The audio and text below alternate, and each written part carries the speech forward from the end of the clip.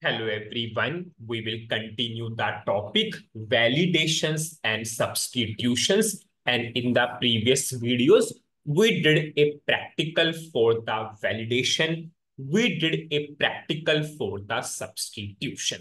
Now the most important, I will say, conclusion, and if someone is asking the question on validation and substitution, it's a high probability that this question will be in the interview.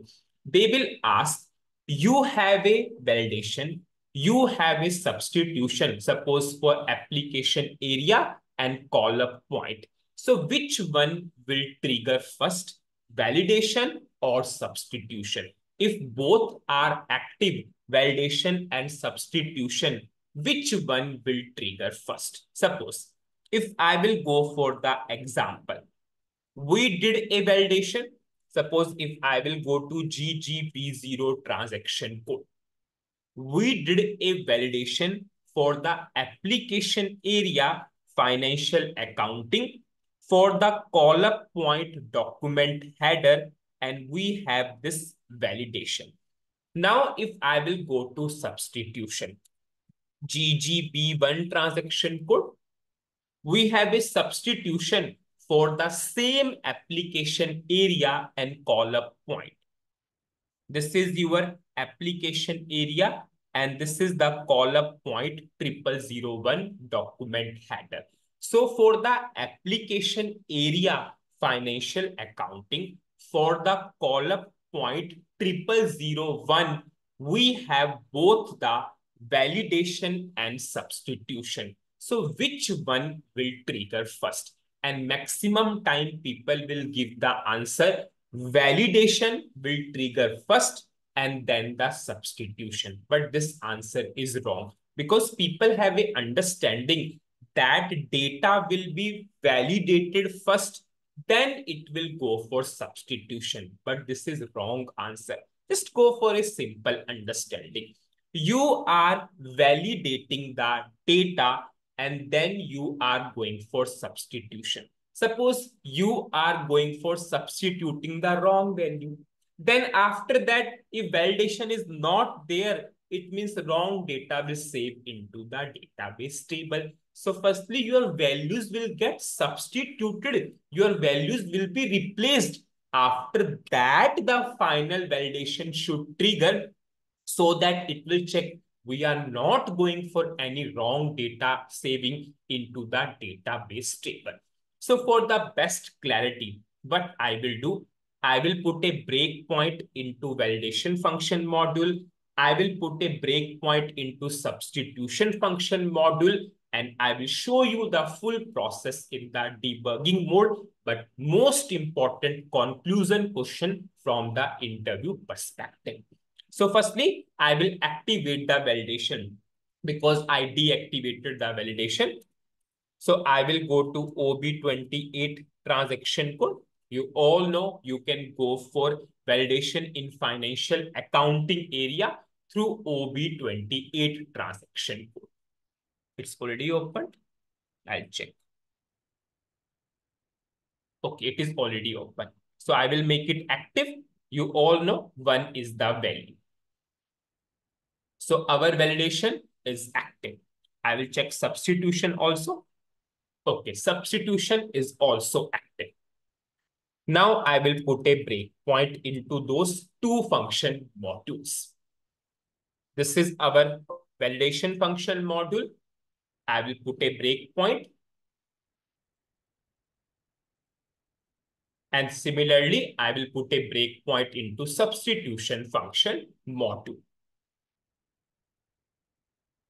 System is responding slow. Okay, it's open. So I will put a breakpoint into validation function module.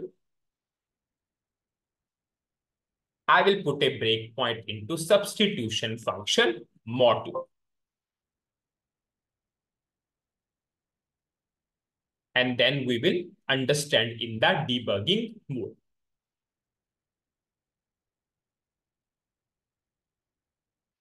I'm putting a breakpoint into substitution function module.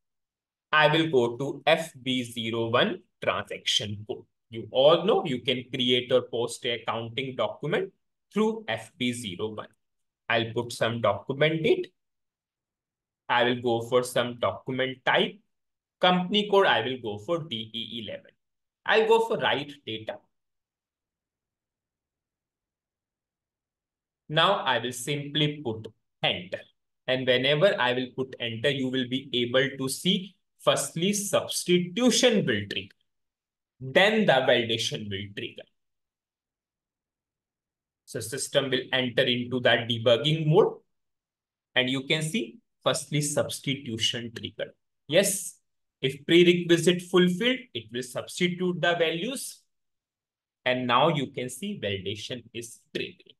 I will go for F8. So this is the data. After that, we need to put the test data. So it is very important to understand that firstly, substitution will trigger and then the validation will trigger. Now it's a request to everyone. I am putting so much stress. Your practice should not impact the other people. I'm not saying you did the practical for substitution and validation. You should delete that, but at least make it deactive, because your validation and substitution stop the work of other people also. So if you are learning for practice perspective, from learning perspective, always think in mind that your work should not impact the other people, because they will also do the practice in the system.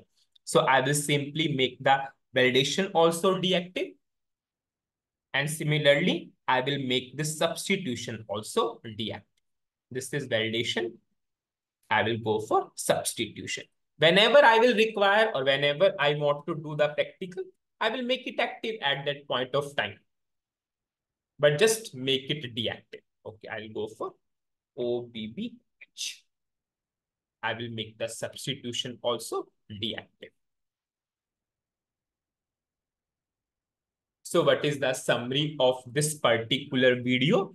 In this video, I told you that if we have a validation and substitution, which one will take a priority? So we took the example, we have a application area, we have a Callup point. If application area and Callup point both are same and we have validation and substitution, then substitution will trigger first. And after that, the validation will trigger, because it is a common understanding that if validation will be there, you are substituting the wrong values, then who will validate the data? So validation should be at the last, so that if wrong values also substituted, they will be validated and the data will not save to the database table.